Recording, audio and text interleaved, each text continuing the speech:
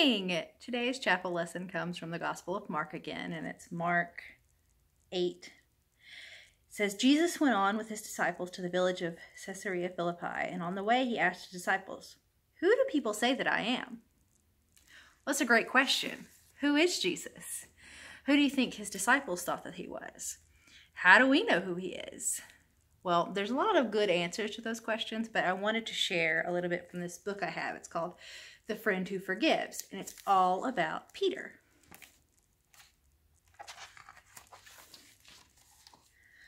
A long time ago, there was a man named Peter who was best friends with Jesus.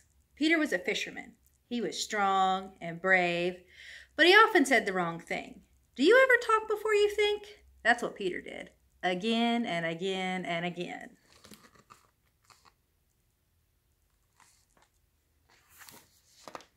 Peter loved fish. In fact, one day he and Jesus had fish for breakfast. Fish for breakfast. It's weird. But we will save that part of the story till later. On the day when Jesus first called Peter to follow him, can you guess what Peter was doing? That's right. Peter was fishing. Have you ever been fishing? It's great. But I don't know that I would want to do it all the time. There's Peter. He's fishing. And Jesus. "Follow me and I will make you a fisher of men," Jesus told him. Can you imagine that? Peter fishing for people. Jesus explained that just as Peter liked to search for fish, Jesus had come to search for people who needed forgiveness. There's Peter. He's catching his fish.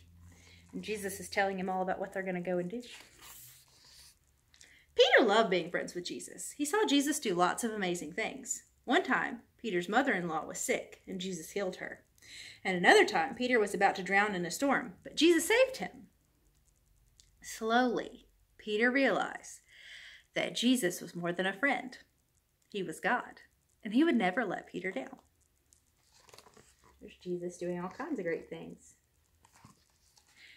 So, who is Jesus? Well, Jesus is God. And there are a lot of different ways that we can look at that. But can you imagine what it would have been like to be a disciple and to meet Jesus as a person and to then know him long enough to realize that he was God? How amazing is that? A lot of people went on to realize that Jesus was God, but Peter was one of the first. And so when Jesus asked him, "Who do you think that I am?" everyone had kind of a different answer.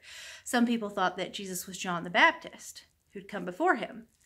But Peter, he thought about it, and he knew Jesus was the Messiah. I hope you guys have a great week.